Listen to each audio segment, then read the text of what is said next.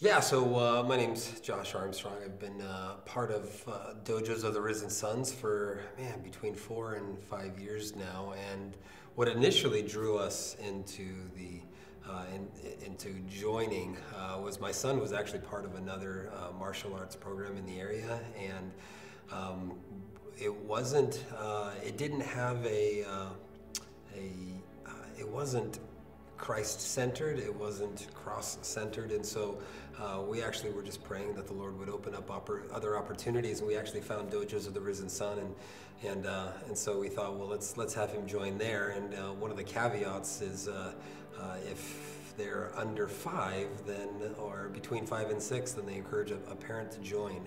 And so that's actually what made me want to do it. And some parents would be rather reluctant to join. I was actually pretty excited because watching Titus do it was actually looked like a lot of fun. And so once I got involved, it became a father-son activity and something that we did together. And quickly, I became the one that was probably the biggest proponent of wanting to do it and to continue doing it. And over time, a couple of my daughters joined as well, Katie and Anna. And so for a time, there was 4 of us that were doing it as a family activity, and that actually made it a whole lot of fun. As I've gotten older, physical activity has become essential, but it's also become harder to find other than chasing the kids around. But Dojos of the Risen Son provided an opportunity not only for me to get some physical exercise and enjoy and learn the martial arts, but also to be able to do it with my kids has actually made it a whole lot of fun.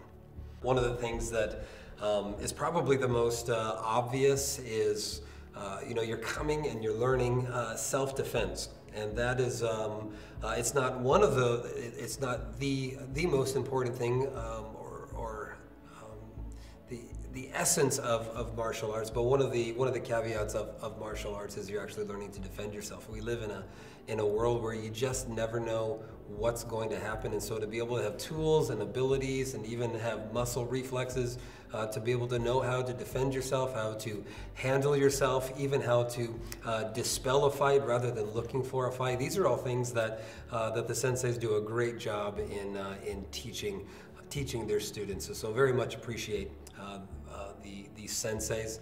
They care for their students. They keep the material very enjoyable. We're learning blocks, kicks, punches, but it's more than that. We're actually doing it in a way that is not only just a lot of fun, but it's also very practical to everyday life. Another thing I really enjoy is the friendships you're able to make.